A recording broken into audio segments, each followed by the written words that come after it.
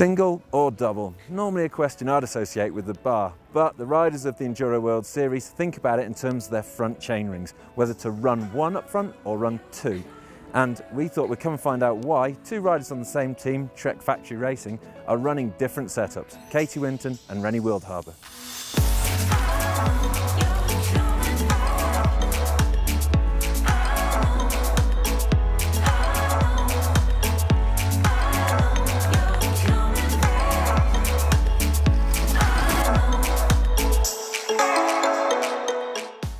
One of the big parts of the Enduro World Series is not only the predominant racing going down the hill, but also the liaisons linking all the special stages. How much of a sort of focus is that for you over a weekend?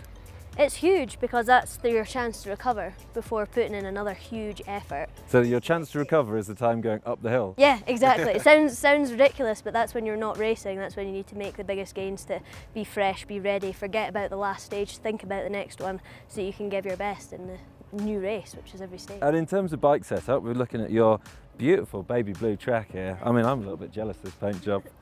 But you've got the double ring setup on this. What's the reasons for you choosing that setup? For me, it gives me a huge amount of range within my gears, but without taking any compromise in the crisp shifting.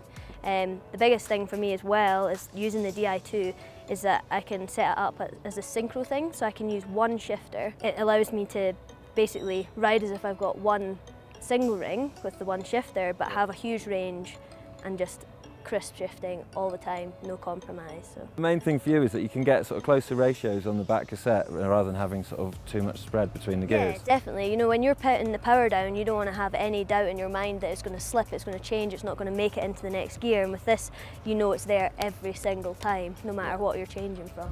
And then you've got the wee ring, as you call it, for the climbs. And so how often are you using that? Is that pretty much every climb you're on, or just the... That's the whole idea, is that, I can use the big ring. I've got a 36 ring on the front for going down the hills, and then a 26, so that I can just spin and let the legs recover after huge sprint efforts. You just want to be able to get them spinning round. So I've ran it all year actually, every single race, and I wouldn't change it. I'm really happy with it. Because when I went back to the normal gear shifting with the cables, I was getting confused with the left hand, right hand thing, and you're having to think about it a little bit more, but with that it takes all the thinking out. You're just harder, easier, and that's it. Everything you need to know. So Rene, we've been speaking to your teammate Katy and seeing that she runs a double ring setup, but you've got the different setup, so how come you've got this single ring? There's less parts on the bike, so I prefer to have a clean setup, one by, then two by. Maybe for training when it's really steep, or for adventure trips, two by, but for racing I prefer one by. Especially when I go to high altitude, and every gear counts. And for racing, small, be compact and fast.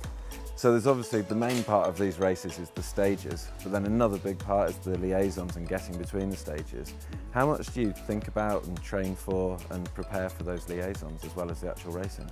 Well, that's kind of the base of the base training, or, well, I don't care that much about the liaisons, but worst case I can walk.